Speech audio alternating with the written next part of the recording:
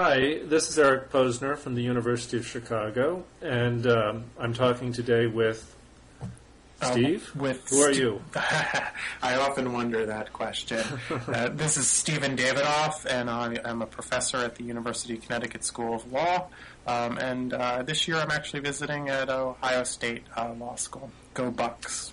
Okay, and I would root for my team here at the University of Chicago if we had one, or I knew what it was, but yes. I don't think we have one. You probably have a very good math team, I would expect. I'm sure, and I support them. Yeah, yes, absolutely. So we're going to talk about the financial crisis today. Now, we're both lawyers, and we're going to take more of a legal, maybe legal economic approach to the financial crisis than economists have. And Steve, let's start off by trying to find some people to blame for the mess that we're in. Who do you think we should blame? Well, you know, I have a controversial and maybe not a self-satisfying blame, which is I think we should blame ourselves. I think we, for too long, treated our houses like ATMs. We overspent and borrowed too much and bought things from abroad under inappropriate labor standards that we probably shouldn't. This is the schlock in front of Lowe's that your kids often pester you to buy. And we've overspent, and the government encouraged that. So I start by blaming ourselves, to be honest, Eric. Blaming ourselves? Are you blaming me also? I think of myself as a financial genius because I bought my house, and a couple years later it was worth twice as much as what I paid for it. So, but then a couple years after that, it's back at what I originally paid for it. So maybe I'm not such a genius. Yes. But blaming ordinary, everybody. I don't know what to say about that. Of course, some people have been responsible. Some people have been greedy and irresponsible.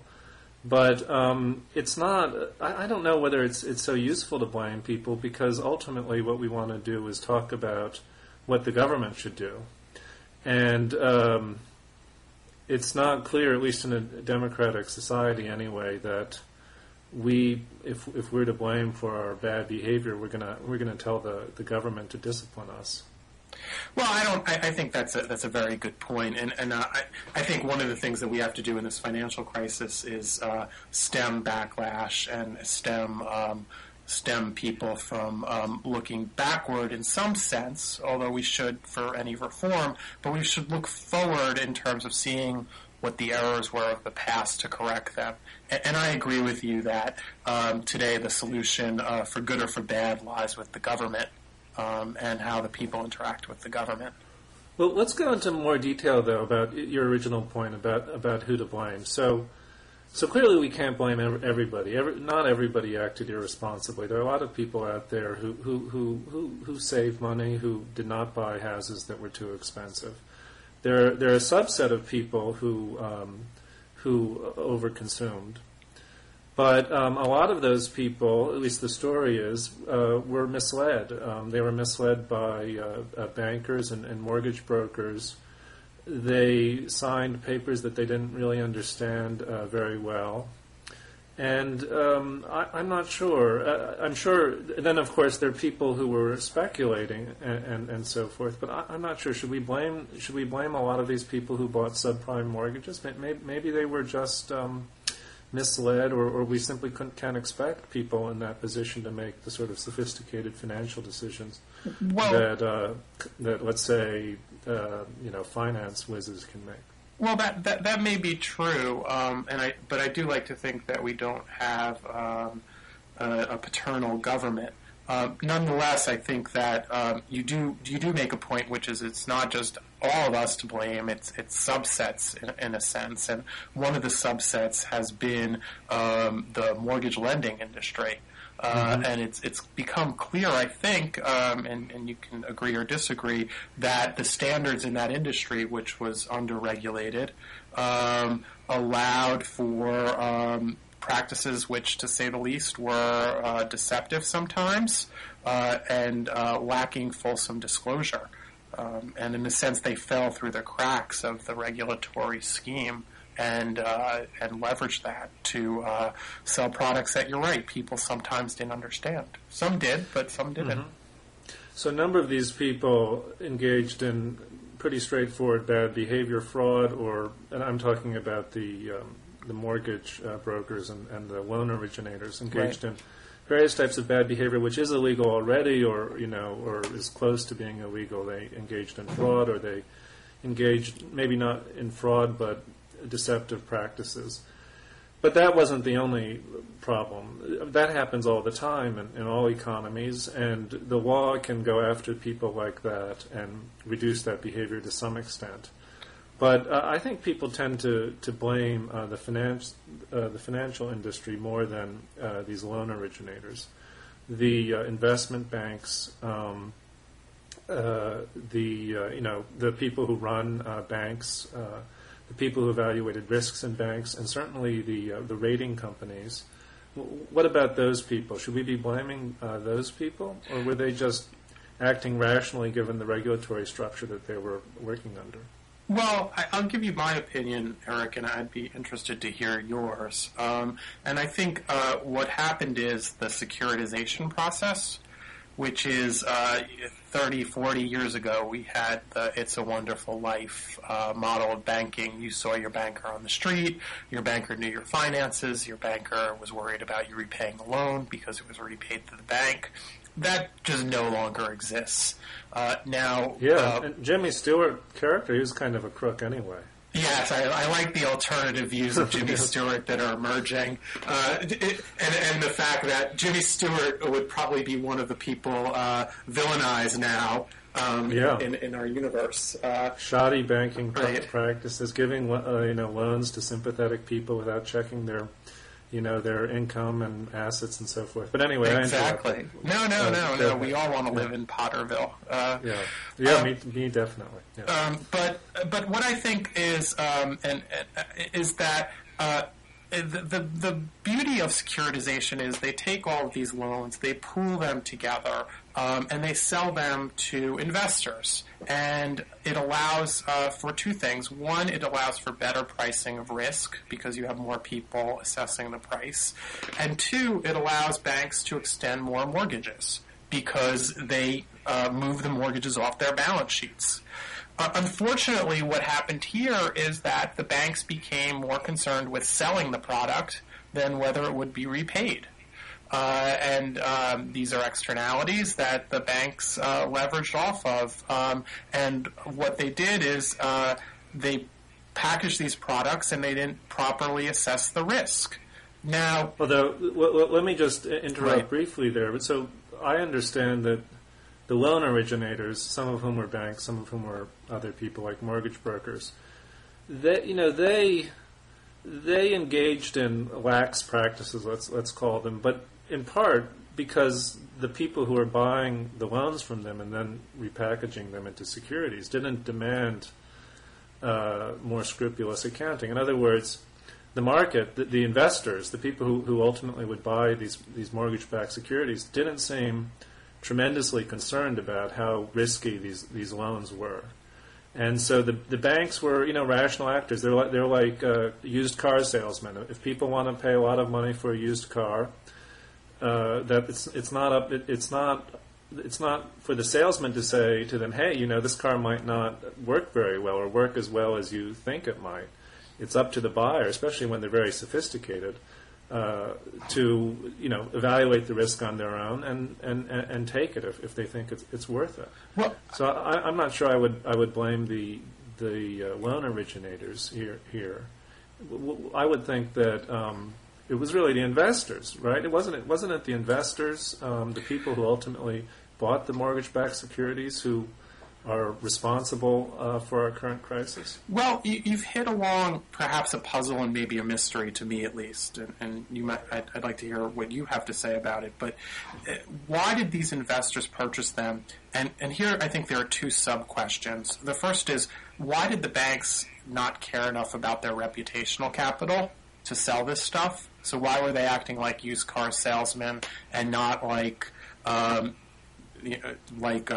the emperor's wife, because they knew they were going to be back in the market to sell this.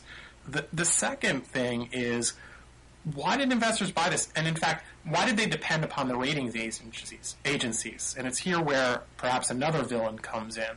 The rating agencies were assigned to rate these products, often gave them AAA ratings. Why did investors rely upon them if they did, knowing that rating agencies have failed repeatedly in Enron, now here, and why do investors keep relying upon these rating agencies?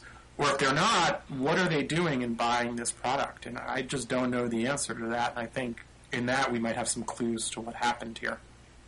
Well, I think there are two basic approaches to thinking about this. One is that these investors were rational and they just took a risk, and the other is that they were not rational. That they either that they got caught up in animal spirits or in the enthusiasm of a booming market, or they simply didn't understand these financial products as well as they should have.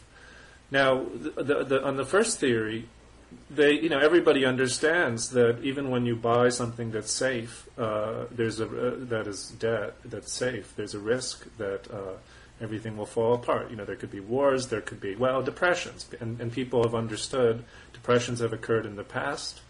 They might occur again. And so, in a way, there are no villains here. Well, we can talk about villainy in a moment, but we could say that these investors, they were just acting rationally, and they made risky investments that turned out bad, and they lost their money as a result. Big deal. The other view is that they got caught up in the enthusiasm. They were excessively optimistic. They didn't really understand what was going on. There's actually a lot of evidence of that. That, for example, the risk spread between very safe investments like in treasuries and incredibly risky subprime mortgages was very small, suggesting that people treated these as essentially the same or very close to the same in terms of risk, which would be amazing, and which would possibly be based on an assumption that, for example, that housing prices inevitably increase. But what's funny about calling these people villains, it seems to me, or blaming them, is that these investors, is that if you go out and you buy something, let's say a car, let's say you go out and you buy a car, let's say it's a used car, and the salesman doesn't really deceive you or anything. He just says, look, pay, here's what I'm offering, and you pay it. And then later you don't like it. We don't say that you're a villain. We say that you made a mistake. You should have consulted more people. You should have read consumer reports. And that's the end of the story. I think part of what was going on here may have been that the investors thought that they could insure themselves by buying credit default swaps, and there were and simply by diversifying their portfolios, so that they weren't tremendously worried about the risk that they were taking on, and that the real problem was not that they were stupid or bad people, but that their purchases had these externalities that essentially, when they purchased these securities, they increased the risk that existed in the system as a whole. So when the housing bubble popped, there was the negative consequence was much more significant than it would have been otherwise. I think you're onto something, I would add. Again, two things to that. First, I do think you're right that in terms of villains versus just people at fault versus people who were part of the system, the villains are probably few in nature who acted willfully knowing what they were doing. The rest of us may have been acting rationally, but I do think there is something to what you say is the animal spirits, because risk during this time just seems severely mispriced. And I study the M&A market, and if you look at the leverage buyout market during that time, you could really sell anything. It just seems that the pricing was just completely off. Even if you do assume normal adverse events such as a recession or a decline in in the economy. What seemed to have happened is that people were chasing credit yield. And they may have been acting rationally there, but interest rates were very low during that time, which may lead to another possible area of blame, which is the Fed and Alan Greenspan. Well, I wanted to move on to, another set of villains could be found in the government. Yes. And certainly a lot of conservatives have made that argument. And one possible villain then is Greenspan. Why don't you say more about that? Well, I'm not a macroeconomist, so take what I say with a grain of salt. But essentially, after 9/11, Greenspan aggressively lowered interest rates. And what happened there is he kept them low for an extended period of time. In a time of low interest rates, people chase yield. They chase higher returns because they need to fund pensions, endowments, etc. And that led to people paying a premium for more risky investments. And what I mean by a premium is they paid a lower interest rate than they normally would. Tied up into this mix, which we may want to cover separately, is the China problem, which is we've been buying. We have a savings imbalance with China, and they have been using their trade surplus to buy treasuries, which has further pushed down yields, and again forced people into more risky and higher yielding investments. But so again, we can blame China. We can blame China rather than our own people. Well, I think it certainly makes for a better movie. Can we really blame China, though? It seems to me that. They're, this is at the limits of my knowledge also, so maybe we shouldn't spend too much time on it. But they were just pursuing a kind of a rational strategy of trying to maximize their export, advance their export-driven economy as a way of keeping up with this enormous demand for jobs in China as people move from the rural areas to the cities, and it benefited us in a way, right? We got cheap credit out of it. Sure. And it benefited China from their perspective. They managed to keep essentially full employment or something like that. So what's the problem with China? Well, I don't know if when I say blame, I agree with you. They were acting in their rational economic interest, and no different than. Should we have done something different? I guess you blame American officials for failing to try to compel China to change their exchange rate policies. Well, I think we set up. Again, we're probably going outside my realm, but in the political realm, in a perfect world, we should have taken steps to put currency on parity, and also we've outsourced our environmental and labor problems. I say this to my corporations class: if someone built a polluting, environmentally non-compliant plant to produce light bulbs next to your house, would you complain? Would you think that was wrong? Would you buy those light bulbs? And the answer is invariably no, we wouldn't. But we're quite happy to put those in China and buy those products. And perhaps this is off topic, but one of the things we've done by that is we've produced this trade imbalance, and also in a time it produced, and this is Elizabeth Warren at Harvard has talked about this. It's produced, it's resulted in stagnant wages for the American worker. So the anti-blame the U.S. People is that in a time when they weren't making significant wages, they just focused on something they could make money on, which was their house.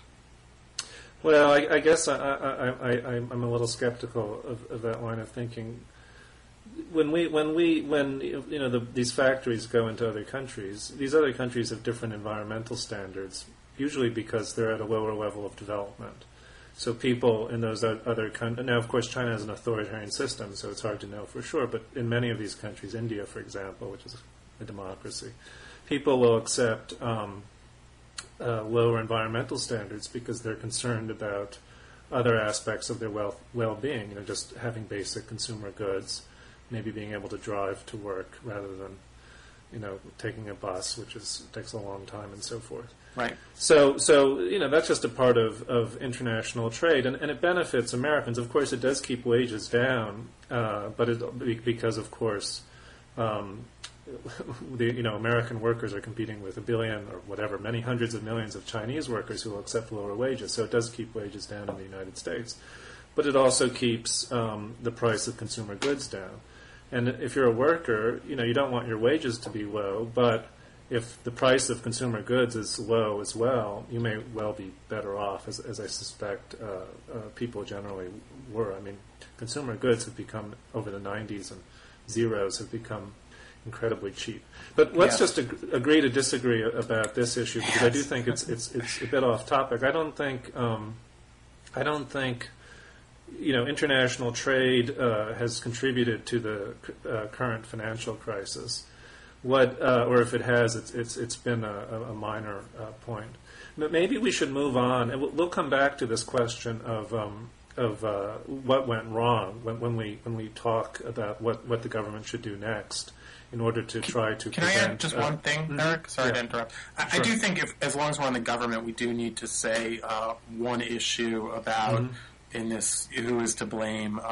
And I think it's clear that the regulatory system in the U.S. for the capital markets has been outdated and is fractured, something that people have known for a long time. And in some respects, there's been an argument to keep, for example, the CFTC and SEC separate for political competition purposes. But what happened is, in a regulatory system... Right, just to interrupt this, the CFTC regulates commodities trading and the SEC regulates stock trading. Yes. Right. And so we have, I think the last time I checked, about 11 federal regulators of banks and the financial systems. Right. There's the Office of Thrift Supervision and the FDIC and, countless the Fed, countless agencies doing this. And the problem is that led to no one really keeping an eye on the general system for systemic risk, where there's no real regulatory capacity. And in addition, in the mortgage origination area where this all came about, you had multiple regulators. So, for example, the Fed regulated disclosure for mortgages, and you had different the SEC regulated the securitization process, although they were hampered by statute from fully regulating it, although it's a question whether they would have anyway.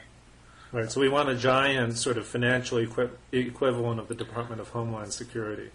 That was the same theory, and of course there are funny parallels here. So the theory after 9/11 was that one of the reasons why this terrorist attack wasn't prevented was that the security, the people who are responsible for security are spread through all these different agencies, Department of Justice, INS. INS is actually in the Department of Justice, but anyway, in the Pentagon and various other places.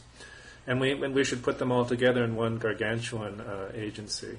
Right. And people are making the same argument here. And I think the argument here is stronger. I mean, I basically agree with you.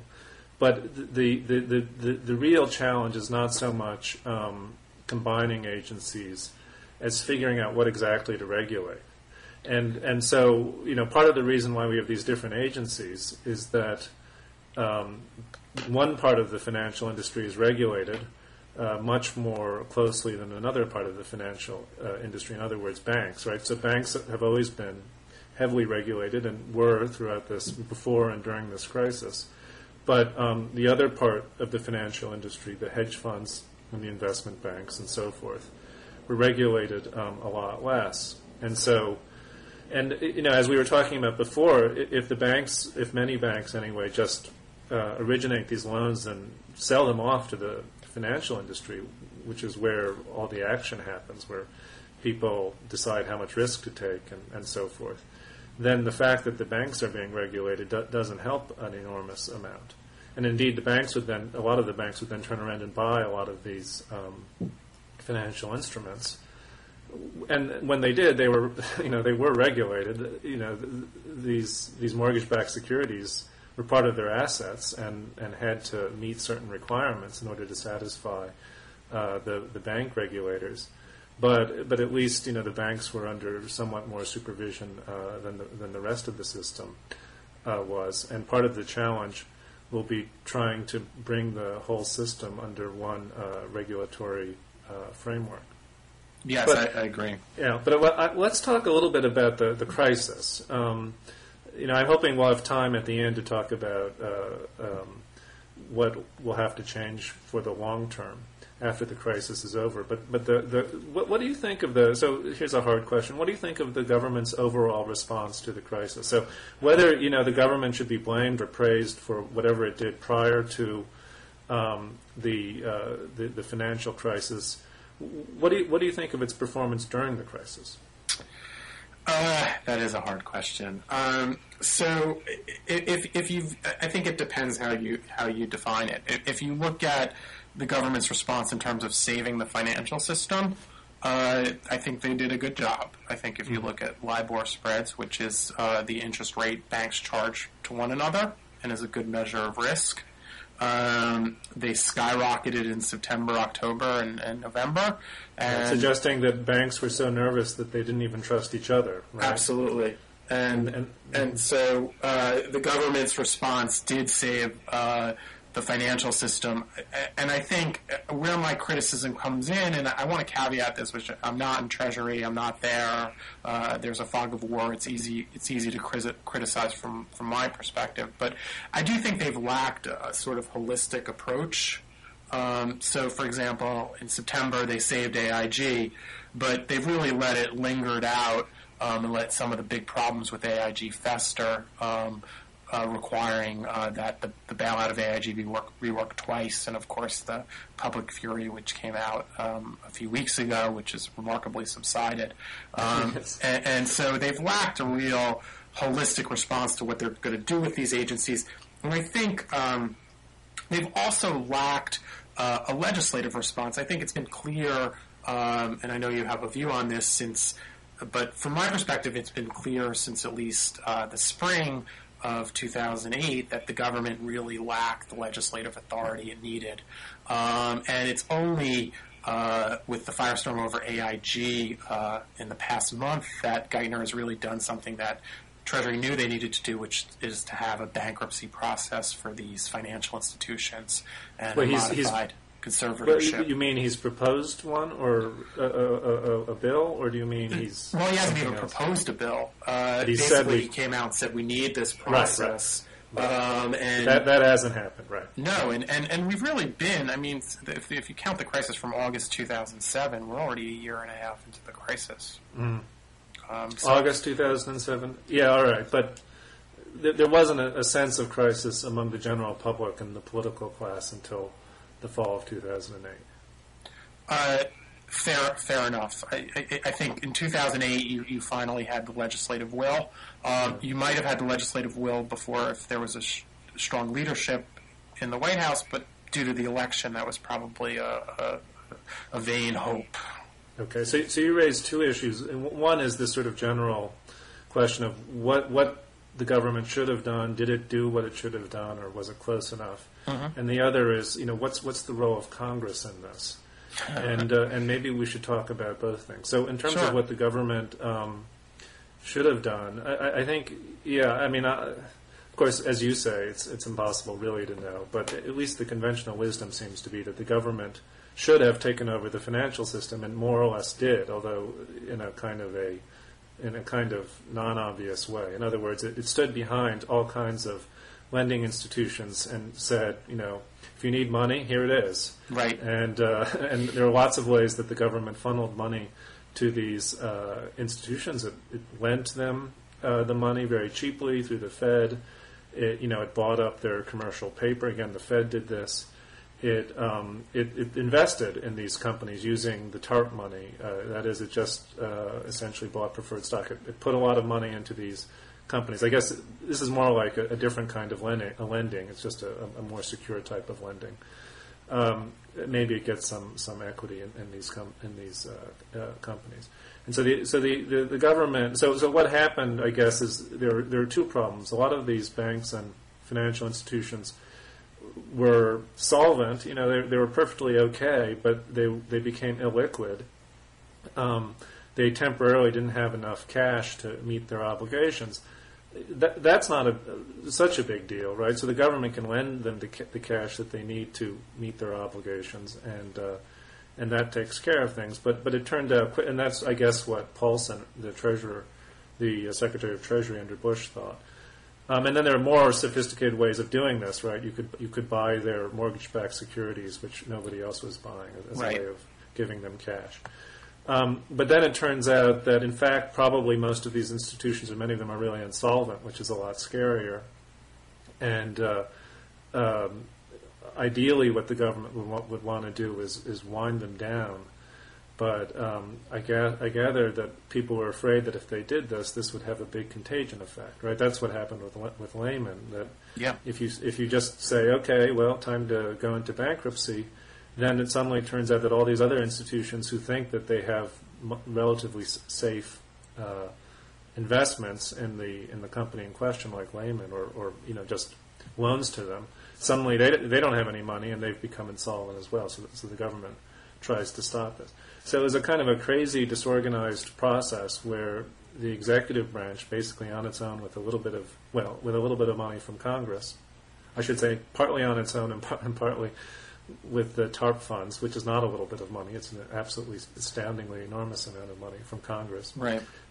Took care of these things, and people were highly critical of the original Paulson plan, which was focusing on basically the liquidity problem, and was had the intention of buying up these mortgage-backed securities, or toxic assets, or I guess they're called legacy assets now. Right. But then Paulson quickly moved to making the investments. Right. But it turns out maybe that wasn't such a bad idea after all. Now the Obama administration is going back to purchasing the toxic assets. So I think at least a very high level of generality, the government probably did what it had to do. As you said, seems to have been successful, at least for the time being. And there could be a tremendous amount of disagreement about the details of what it did. But we should all maybe cheer. Is that too much to say? Sure, a pat on the back. A pat on the multiple backs. Right. So, but I will say, I mean, one thing that you missed when you say essentially the government went all in the fall, and really one of the interesting things is that while the TARP bill is an astounding amount of money, $700 billion, it's in relative to what the Fed did, right. It's much smaller. The Fed has put several $1 trillion of its balance sheet on the line, which is really the federal government's, and they've used Fannie Mae and Freddie Mac as vehicles to also to attempt to heal the market by buying up mortgage-backed securities. And right, so, and now the FDIC is getting into the act, right? Right, all of which is stretching the statutory authority of all of these agencies really to the breaking point. Right. And so when you say, just to reinforce your point, that Congress really had very little to do with this, even the TARP bill it wasn't really necessary in the sense that the government could have kept doing what they could have done through the Fed, but I think that at some point they just felt they needed some legitimacy. And I do want to get to that point in just 1 second, but it's probably okay. So it's a little premature to do any back patting, because I guess there are 2 points. I mean, one is there's always been this libertarian view that we should have let everything fail, and I'm glad we didn't do that. But I think it's important to acknowledge the logic of the argument, which is that what we've done is we've in the short term we've made ourselves better off, but in the long term, these investors are going to think, and various actors in the market are going to think, look, if we make bad investments, again, the government's going to step in with trillions of dollars of taxpayers' money, some current money, some money from the future that's being borrowed, and save us. And so things may be more difficult in the future. Maybe not. We just won't know until the future finally comes around.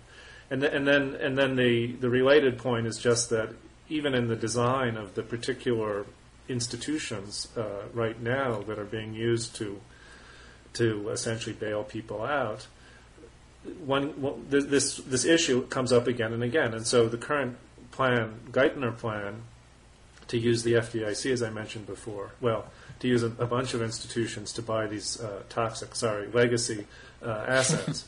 A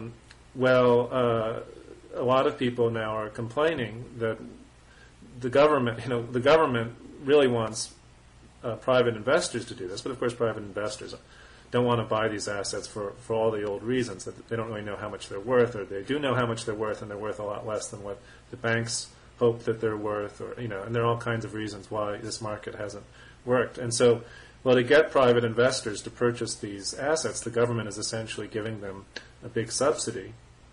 Partly the government is, this is quite complicated, partly the government is simply lending money to them.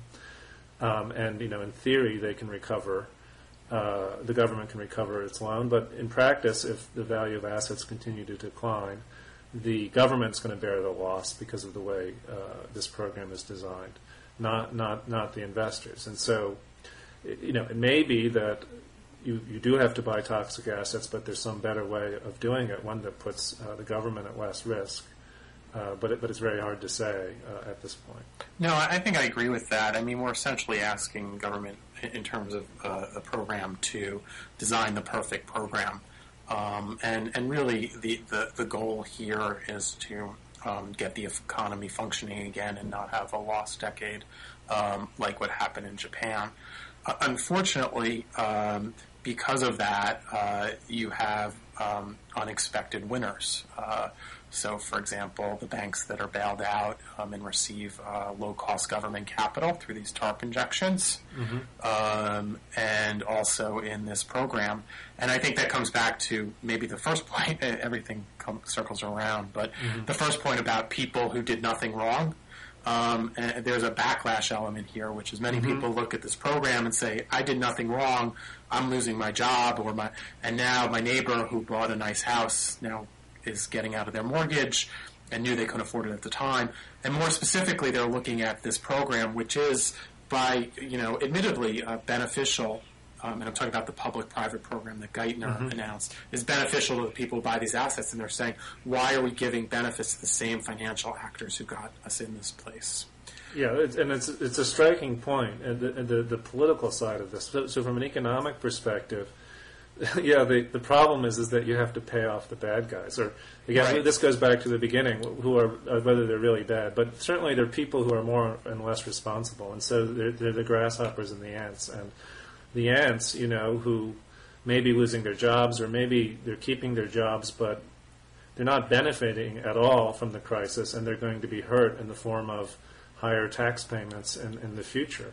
So they're looking around and they're seeing a bunch of people who they regard as irresponsible doing quite well as a result of recent government interventions that, again, I think are quite rational from an economic perspective. They see investors and the managers of financial institutions, keeping their jobs and getting bonuses, which are economically necessary to maintain the talent that's needed to address the crisis. But again, these are the people who are irresponsible or look irresponsible or at least more culpable than the ordinary ants. And then, as you just mentioned, and we should say something about this as well, there are these various new laws and programs for helping people who are not able to pay their mortgages. And again, a lot of the people who can't pay their mortgages are people who are not really blameworthy, but they're often, people who took more risk, or saved less, bought a house that was somewhat larger than they should really have. They're people who are somewhat less responsible than, putting aside, people with real disasters, than the people who were very cautious. And so, again, the ants, with or without a job, with their little house, they have their little house and their cheap car, and all the rest are looking around, and they're also seeing their neighbors, as you say, other ordinary people, not high-flying financiers, who bought a McMansion and now are getting some kind of subsidy. But from an economic perspective, and we haven't talked about this, from an economic perspective, helping these homeowners is actually quite sensible, even though people who think of economics in a caricatured way usually think that you don't want to help irresponsible or people who do badly. But the problem here is that is that a lot of people who own their homes, the value has declined, and so they have it's rational for them whether or not they can pay their mortgages to walk away from the house. So you might have a house that you bought for $400,000 with a $400,000 mortgage. It's now worth $200,000. If you walk away from your house and you basically traded a negative $200,000 asset, if you can call it that, a $200,000 loss for zero. So it's a very rational investment, especially in states where banks don't have a legal right to go after you for the difference. Right. And as a practical matter, banks don't do it anyway. And then the value of the house will continue to decline when the bank forecloses on it. The number that's usually bandied about in the banking industry is 30 to 50%. The house is empty for a long period of time. Maybe it's vandalized a little bit. It's not maintained very well. And neighboring houses will lose their value as well, and so right. This is a real loss. In theory, the loss could be avoided through renegotiation. The homeowner and the bank could get together and renegotiate their mortgage, so that the homeowner is no longer in the negative equity territory. In practice, this doesn't happen for a host of reasons. Partly the securitization of mortgages, which makes it hard for people to renegotiate. Partly because a lot of banks, especially big banks, are afraid that if they renegotiate, they'll just encourage other homeowners, other of their borrowers, to walk away or be irresponsible. And so the government intervention, which essentially does a bunch of things, it pays loan servicers to renegotiate it. And there are other possibilities, is basically sensible, but it looks horrible, right? It just looks horrible to the people who were responsible. No, I think yeah. As someone said to me, and nothing makes a person madder than seeing their neighbor do better than them, and particularly off the government. And you're right that collectively this is a good program, but individually, for those people who've done the right thing, it's hard medicine to bear, even if they know that it is the right thing. And I think just getting back to our talk about the government's response, I think people were generally tolerant of what was going on with the banks until the AIG pay came out. Which I think is a government failure because they bailed out AIG in September and knew about these payments. So either they were willfully blind or wanted the payments to be made. And there's a good argument for making those payments because we want these people to. We now have a 79% interest in AIG. And so you want to pay your employees well. That's right. The reason. You want to keep the good employees. Right. And you don't want them to leave. But I think that particular tempest also shows a problem with part of the government's action, which is that the Sunday night before the Monday kerfuffle about the bonuses happened, AIG also announced who their counterparties were for their trades and also what collateral payments had been put up. And I think there we saw about $60 to $80 billion worth of payments. I mean, AIG did a marvelous job of distracting public focus, and Congress really bought that distraction. But the real issue with AIG and with these banks is not only did we save this financial system, but what are we doing with these banks now? And so, for example, with AIG, the government actually bought out these credit default swaps at a premium, and paying. Goldman Sachs received about $6 billion a loan, and that these were not the market prices. And again, this may have been the right thing to do because it's in our interest to keep AIG up and running and people to do business with AIG, and we want to subsidize the banks. But Congress has really lost their monitoring focus. I don't know if Congress ever had it, but there's no focus on where the real funds are going. And no one's really asked Geithner and Bernanke, who were the Bush administration and are here now. It's really been a remarkably seamless team. Where is the money going, and why are we doing this? And I think one of the things that you've highlighted and I've highlighted is this has been a remarkable act of administrative authority and a remarkable lack of action on the fact of Congress. Okay, and so why though? So this is so this is the key point. So it can be simplified as the following way. There are clear things that should be done. Well, relatively clear policies that the government should pursue from an economic perspective.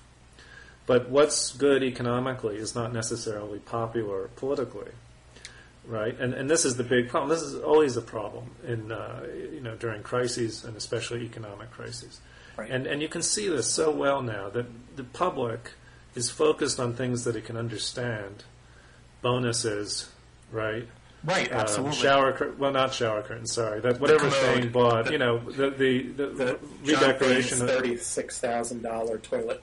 Yeah, whatever. Right.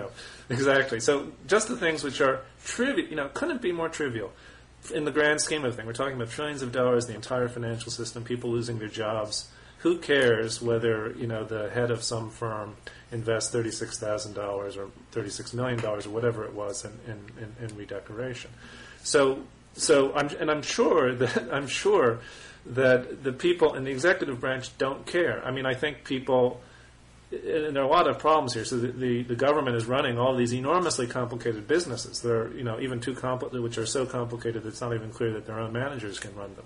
You have the government with a handful of people, underpaid people, trying to run all of these institutions. Right. It probably did come to their attention that there were bonuses. Bonuses might be an issue, that people were sensitive about executive compensation. But they probably thought, look, we simply can't deal with this. It's just, we could get it wrong. Trying to figure out how much to pay people, the right amount, that's a complicated, difficult process that requires you to know a lot about who the people are and, which unit managers you can trust and which you can't. And the government can't figure out what the right bonuses are for these people, or the right compensation for these executives are.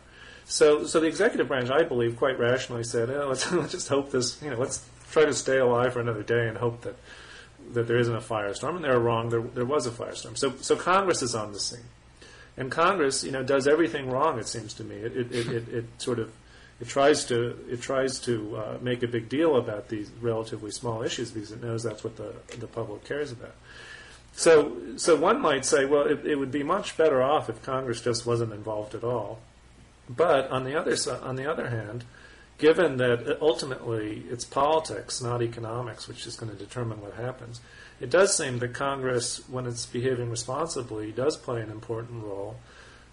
If it goes along with the executive, at least the executive can say when people get mad at them, the people you elected agreed with us. So who are you going to elect? Who are you going to elect to replace us? But I don't think Congress can do more than that. You seem to think they could. I can't imagine Congress, this ridiculous, unwieldy, enormous institution, finding this information and knowing what to do if they had it. I mean, what would you perceive the sort of ideal Congress doing during the crisis? Well, I think there's two things. I tend to agree with you, certainly back in September, and we saw this very illustratively with the TARP bill and its failure to pass the first time, and then only because over $100-something billion in pork was added did it pass again. And I think in times of actual emergency, Congress really, and I know you've written about this, really has very little capacity to act. But I do think now we're 6 to 8 months in, at least from the initial crisis, and I think that Congress has two roles that it can have. First is an actual monitoring capacity, and I'm not talking about these Barney Frank committee hearings with 40 congressmen. I'm talking about actually finding out where this money is going and why, and acting as a check. And I don't see that. But I think even more importantly, going forward, we have seen some real holes in the regulatory system that we've highlighted. One was, too many regulators, perhaps some holes in regulation of credit default swaps, perhaps some holes in regulation of financial institutions. And it's going to be the bill that comes out of Congress that changes this financial system. I'm hoping, I think it's probably going to be a vain hope, that Congress can pass an economic bill that does not overregulate, because one of the things that we say is we always regulate to the past crisis, not the future crisis. And there are regulatory bubbles that follow the economic bubbles, right? Right, and we're in one. And the question is, can Congress act coherently and intelligently in enacting a regulatory reform bill? And here, I think the administration has been slow to act for whatever reason, whether they're waiting to pass the budget first, or they're waiting for Al Franken to inevitably arrive. Waiting for Al Franken, right? Right. And they've been very slow to propose the comprehensive reform and seize this initiative that you talk about, that Congress wants to focus on doing something and showing something to the people. And they can do that through a bill. Now, the bills that I've seen sort of talked about, and I testified before the Senate on this, seem to be okay. Some of the bills floating around from the House are populist overreactions. And I think one of the things, just finally to add on that, is one of the interesting things is one of the big beneficiaries of Geithner's plan is probably hedge funds. And of the villains of this tale, or maybe people who might be at fault if we adopt a lesser term, hedge funds were really remarkably uninvolved. Right. This doesn't mean that they shouldn't be further regulated for the next crisis, but they'll be benefiting, but they were actually people who were pricing risk in the market that people should have seen. Paulson made several $1 billion betting against the mortgage market, and if people had followed his sign more intelligently, and I'm not sure why they didn't, well, I do know why. We were in a bubble economy. They would have known better. So let's talk a little more about these things. So you imagine Congress engaging in oversight because you're afraid that currently, the way you put it, we don't know where the money is going. So let's just I'd just like you to say a bit more about that. What are you afraid of when you say we don't know where the money is going? What concretely that it's going, for example, to Democratic Party supporters, it's being used in a political way, or that just errors are being made.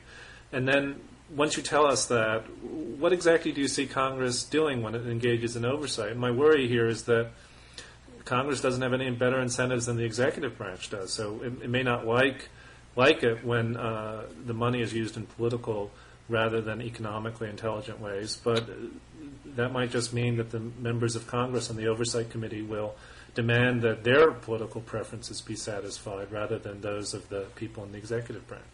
Right. I think the overriding theme here is a general distrust by the executive branch of the political nature of Congress. And what do I mean by that? I think that the government is very concerned in the Bush administration, in the Obama administration, that Congress will begin directly meddling with banks and operating them. And so during all the bailouts of the fall and into the spring, and AIG is again the prototypical example, the government took great pains to keep from saying it was taking control of these entities. The government only took 79% of AIG to keep it off its balance sheet. Who owns AIG right now? The shares that the government got were actually placed into a trust that the government exercises very little, if no control over. Again, this was done by the Bush administration, but it was designed to keep Congress from meddling. Right. Which I think is sensible, but you don't. Right? Isn't that your point? Well, I think I'm queasy about it. I think I approach this from a corporate law perspective, which is aligning ownership with control. And I think in the fears of political intervention, the government has placed control too far away. And so you get these bonus situations, you get these payments that are out, you get the fact that even though we're really banking Bank of America and Citigroup, we still have no real control over them. But what control do you want? This is what puzzles me is that we already talked about compensation. I thought you agreed that you do have to pay these guys a lot. And it seems pretty clear that if Congress was actually running these institutions, then these executives would be paid as much as congressmen or less even, and they'd all quit. They might be paid what law professors or get. God forbid. Yeah. Well, so whatever they're paid less than millions of dollars, and that might actually destroy these firms and cause more harm than good. That's what I would be afraid of if Congress were running these things, or that Congress would. Sorry, yeah, you don't though. No, I have no. I view Congress here as a monitoring function and a check, but unfortunately, the outcome has been that the government cannot. There needs to be real compensation reform in these entities. There needs to be a movement away from the heads I win, tails you lose compensation system, and I'm skeptical that the banks will impose this unless the government really pushes them. And I'm not saying that someone shouldn't make millions of dollars or even more if they're producing billions or hundreds of millions for their bank. That's certainly justified. I have no problem with that whatsoever. The problem is they should have compensation systems in effect that don't reward short-term gain and allow externalities to occur. And moral hazard to take place now that they know that they have the government backstop. Yeah, but right. Well, that's important with the government backstop. But do you think that, for example, the government should say to AIG, "All right, here's the way you're going to compensate people now. Period." No, I think two things should be done. One, I think that the government should should say to the banks, come to us with a bonus plan that sets forth these goals and a compensation system that sets forth these goals. I'm just so skeptical that the government can figure this out. I mean, compensation is a really delicate and complicated issue. The government can tax people who are wealthy. That's fine, It's not terribly intrusive. It can, it can figure out how to compensate its own employees. My sense is it doesn't do a very good job at that. I mean, in the government, talk about, moral hazard. It's very hard to get fired from the government. Yes. These compensation plans, yes, from a theoretical perspective, and I understand, exactly your perspective. They're hard to understand.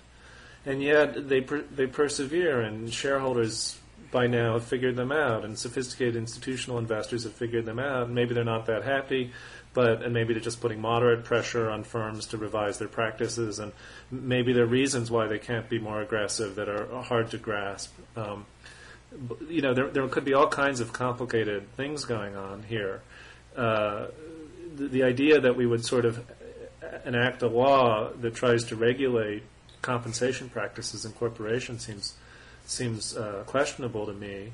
But even more questionable. But if we were going to do that, that would be the way to go, right? But no, the idea I think the law right, would inevitably. No, we would never do that. Never But the idea that Congress, in the course of overseeing these businesses, do banks do that? Maybe you know the answer to this question. Suppose a bank lends an enormous amount of money to just a private firm, and it knows it could lose its money if the firm does poorly. Do banks try to impose restrictions on the compensation of managers? No. They get it through income tests and revenue. So tests banks don't do that, and these guys have been doing this for hundreds of years, and they could, they put in all kinds of loan covenants. So if banks don't do that, why the government? And shareholders don't do it. Why should the government? It's hard to know sometimes whether the government is a shareholder or just a big lender. But right. So, all right. It's acting like a lender when I'm arguing it should be acting like a shareholder. More like a shareholder. And it seems like you're saying it should be acting more like a lender. Right. Well, but even the shareholders in the private market don't seem to put much pressure on. That's the whole problem. The shareholders don't seem to care as much about these compensation practices as academic theorists sensibly think they should. But I think sometimes when the academics look at reality and it's not acting according to their theories, it's just as likely that there's something wrong with the theory as with the way people are behaving. We're running out of time. I think we could probably talk for another, more than 50 seconds that we have left. But we should say a little bit about the future, Steve. So once this crisis is over, the big challenge would be to prevent it from recurring, and it's going to require some laws. What should those laws look like?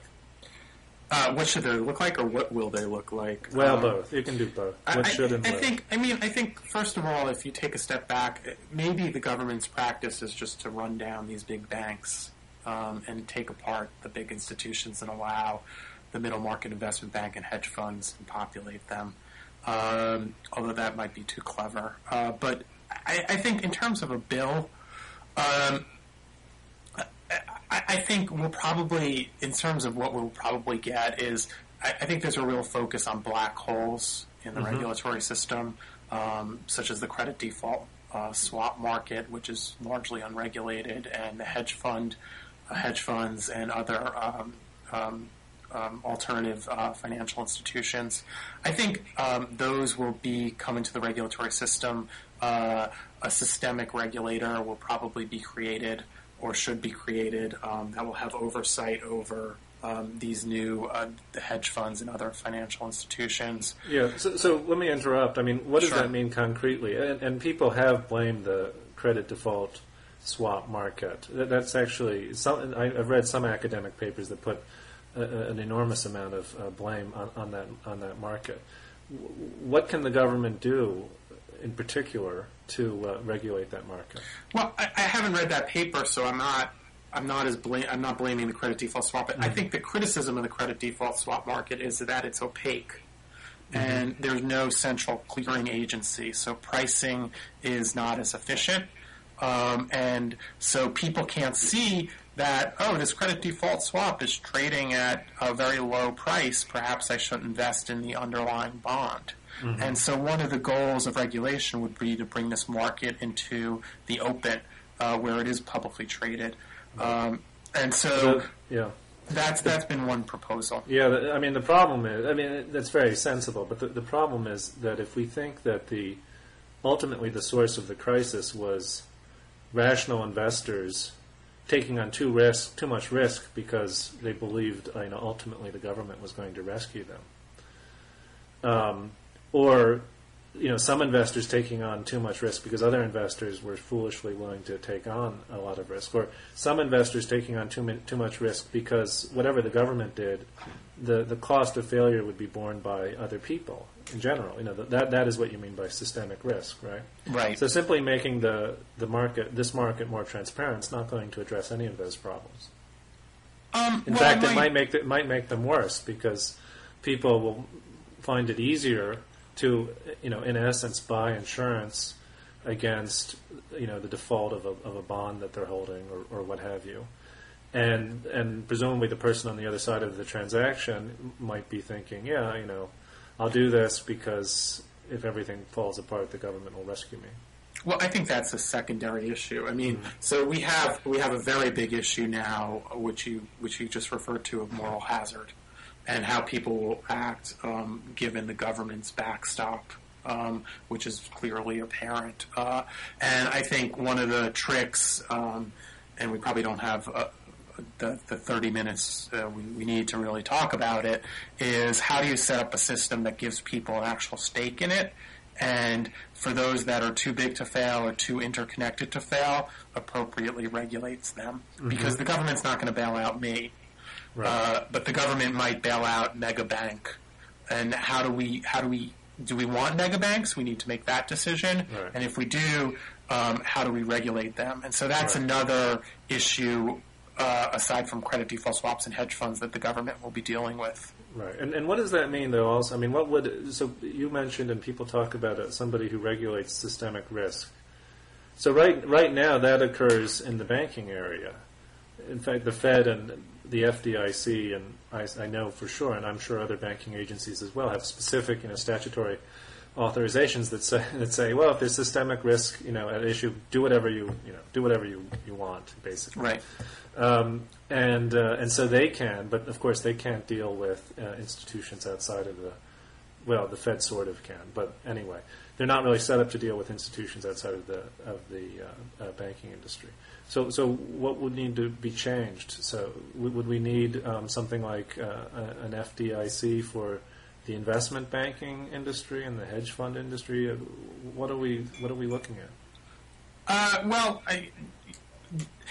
There's a debate going on, which is who is the systemic risk regulator, in essence, who will set capital requirements for these alternative financial institutions, and who will monitor them on a day-to-day basis.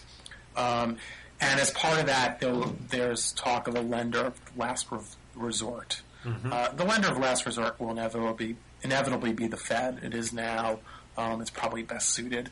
But I think there's an issue, again, of how much power do we want to give the Fed in terms of systemic monitoring. The Fed wants this power. They've said it. I think there's a populist sentiment in Congress not to locate it in the Fed because it is a more remotely based agency than other agencies. And there's a real policy question about whether we want to treat this as an independent agency under normal oversight and congressional and court review, or do we want it in the more remote Federal Reserve? And there are arguments for and against both, which, I tend to favor putting it in an independent agency because I have a slate, because of my congressional monitoring streak. I'm sure, I don't know how you feel about that. Well, but you wanted to create one gigantic agency rather than all these, to replace the current system of fragmented agencies. Now it sounds like you want to create yet another new agency. I think, I don't think that there's basically three models that have been put forth. It's either one big agency or two big agencies, or you can have three. And the goal is really, you need a consumer protection agency, which is really what the SEC does. You need a monitoring agency, a capital agency, which is really the FDIC, and is really no more than just merging the bank agencies we have now. So the consumer emerges the SEC, the CFTC, and then the third is the systemic risk and lender of last resort. And obviously, this creates all sorts of bureaucratic problems and other issues which we need to think through. But one of the ultimate goals of this is, and really, if we kept the current regulatory system and did what I'm about to say, we would probably get a large way there, which is filling these black holes in the regulatory system. And still, though, exactly what does that mean? So take Lehman or a hedge fund, if you want. Right.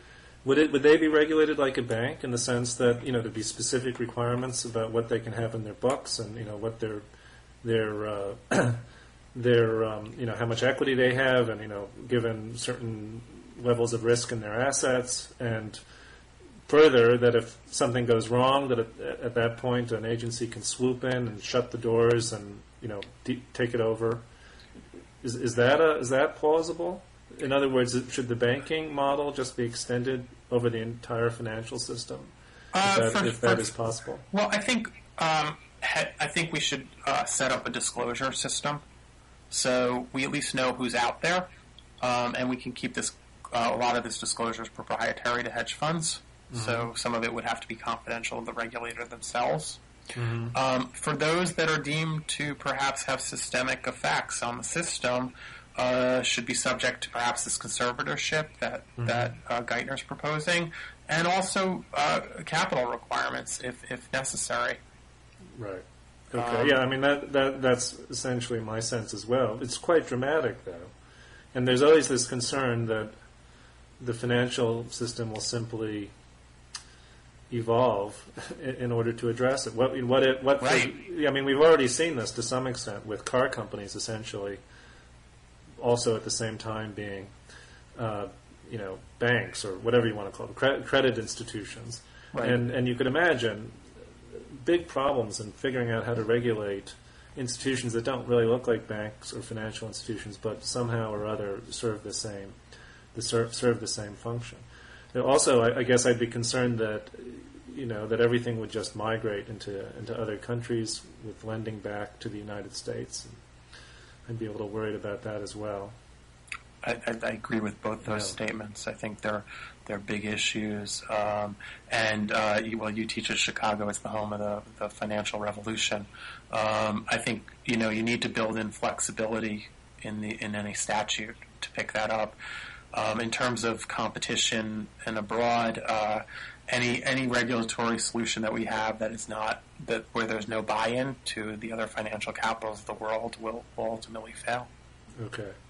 Well, that seems like a good note, a note of gloom and uncertainty for us to stop at. So this is fun, and thanks very much. No, thank you, Eric. Okay. Take care.